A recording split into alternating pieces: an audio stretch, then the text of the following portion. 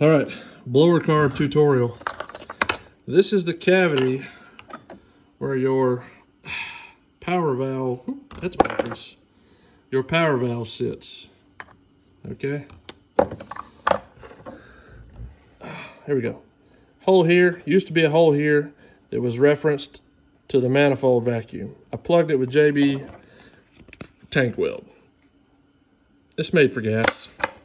And it sets up quick. Now also, I've drilled a hole in the side of the carburetor that comes across to this cavity, and I've stuck some 3/16 brake line in there. I coated it with silicone, and I put some J-B Weld on there to make it stiff, and even put a little out here for extra support.